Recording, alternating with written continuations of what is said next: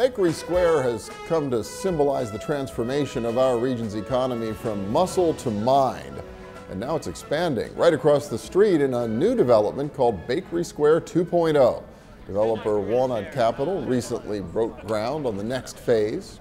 Gregg Perelman is CEO of Walnut Capital and of Bakery Square. Todd Reidbord is president of Walnut Capital and Bakery Square. And welcome. Good to see you both again. Thank you. Thank you. Nice to see you. Congratulations. Here you are. You know, this part pretty much done, ready to move across the street. Yes, and things are going great, and we're excited to start our next new venture here with new housing and 400,000 square feet of new office. And what made you think the time's right to move on to Bakery Square 2.0? Well, believe it or not, we're fortunate to be full in our office space here. The tech community, the medical community, the educational community really embraced the development that we had here, which again was our vision, and it really came true in the last few years. The Pittsburgh market and the Pittsburgh economy in our third renaissance has been extremely strong. So it's time to expand. It really is the right time for us to move across the street and expand. That's great. So tell me, what's going to be across the street? Well, we're going to have about 400 new rental apartments and townhomes.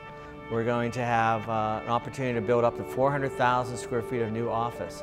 And hopefully we're going to attract some other university-based technology companies to come and relocate here, or possibly expansion from our current base here in our current lineup of tenants. Now, for folks who know this part of town and this East End neighborhood of Pittsburgh, this is the old Reizenstein School site, right? There's a lot of open land right next to it. Yes, it's about 12 acres. It was originally put together in the late 60s, early 70s by the school district, and it has a school there that went out of use.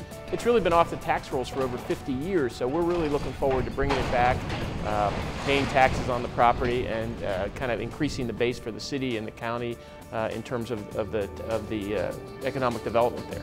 It's got to be an unusual opportunity to find 12 acres of relatively flat land in Pittsburgh adjacent to Shadyside. Very unique, and an opportunity to have job growth, and we're projecting over 1,200 new jobs that could be over there eventually. And also the opportunity to be in a neighborhood like Shadyside, across the border from East Liberty, and such that we can work with the community and develop bike paths and do green streets and work with our neighbors and really blend the whole community into one site. The other thing that we're really proud of, and you mentioned the size of the site, the 12 acres, that we're really able to do a kind of a sustainable development.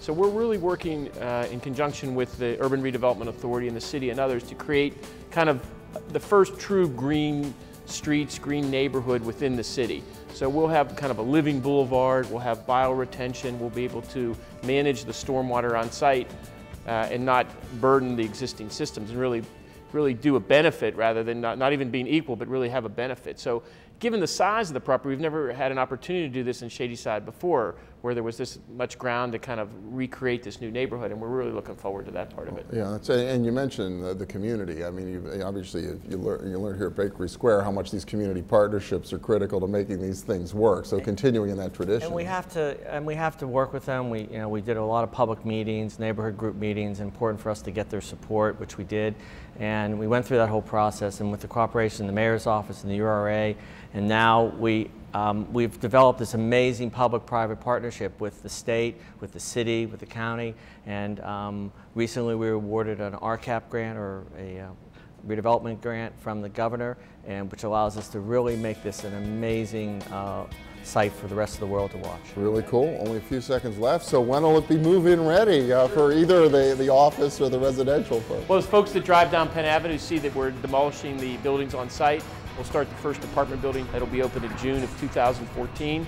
Office building development will occur about the same time. So give us about a year and a half. Nothing ever occurs quickly in real estate, but you're going to see a lot of transformation coming soon. Well, Bakery Square 2.0. Congratulations, Todd Reidbord, Gregg Perelman. Thank you very much. Thank you, Bill. Best of luck in the future. Thank you, sir. And we'll be back in a minute with a little dollars and cents. Stay with us.